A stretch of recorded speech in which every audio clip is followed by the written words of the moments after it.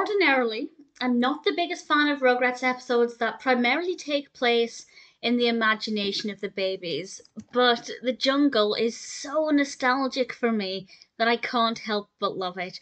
This is the first segment of the 12th episode of the 6th season of Rugrats, and the babies and the adults are at a garden centre, and the babies think that Dill has jungle fever. And he's covered in these blotches, and it's very well animated. And the babies then have to try and save Dill. And the majority of this is set in their imagination as we see their imaginative play come to life. I love the outfits they're wearing. I love the way they interact with different things. For example, the shopping trolleys or the carts on wheels that the plants are on, to use a technical definition, becomes vehicles and things within their imagination.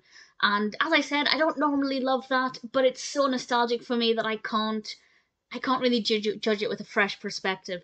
But I do think that they interacted with things in a way that was very effective, and it was very easy to see how they could envision things as a jungle. I think the setting is wonderful. This could have been set in, a park or somebody's garden, but having it in a garden centre, I just thought was a really great idea. And I love garden centres. I'm not a big plant person. Horticulture is not a pastime of mine, but there's just something about garden centres, maybe because it does kind of feel like you're in a mini jungle. I think they're brilliant. And this is exactly what we get here. The costumes were great. The adventure story was great. Phil and Lil, particularly Phil, I thought they were brilliant and brought a lot of comedy to this.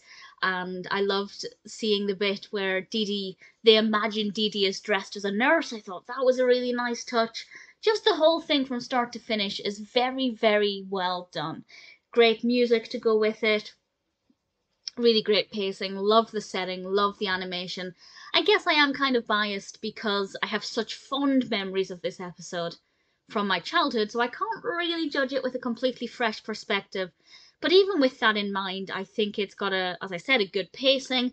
It's a nice narrative, and seeing their imagination come to life, I think it's well done. It also cuts back and forth between the imagination and the real world, enough that we can see how they're imagining certain things. So I thought that was pretty good. Quite funny as well. Definitely one of my favourite episodes. The jungle is pretty great.